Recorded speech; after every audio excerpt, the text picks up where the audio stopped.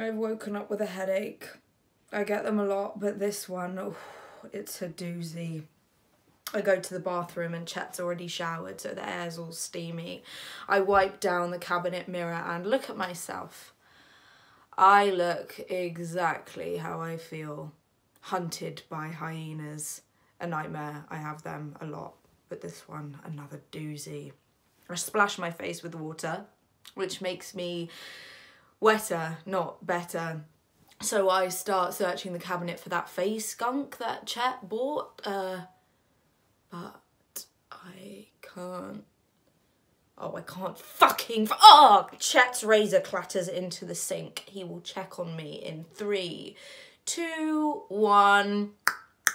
A knock at the door. Everything okay? Yeah, do you know where that face pack thing is? The one that you bought? The door opens. Oh, we run out of that ages ago.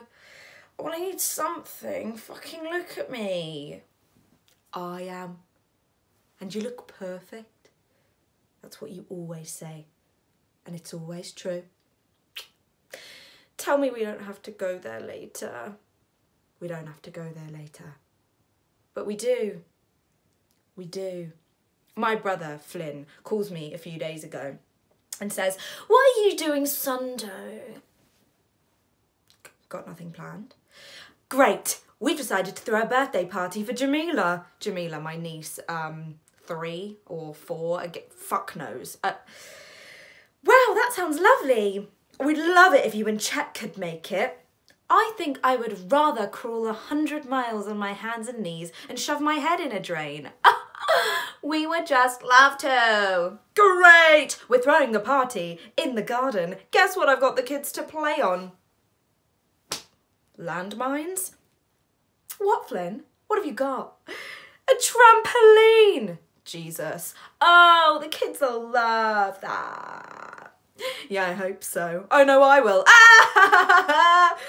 I really try to laugh, but I can't. That actually tends to happen when you haven't heard anything funny. So how's Robin? Their older daughter, 8 or 9, again, fuck knows. Oh yeah, she's great. She's great. And Neve, wife, good. 25 weeks now. Wow. And how's Chet? Fine. You think this is boring? Try doing it every fucking phone call. Well, great. Well, we'll see you on Sunday then. How does 3 p.m. sound? 3 sounds perfect.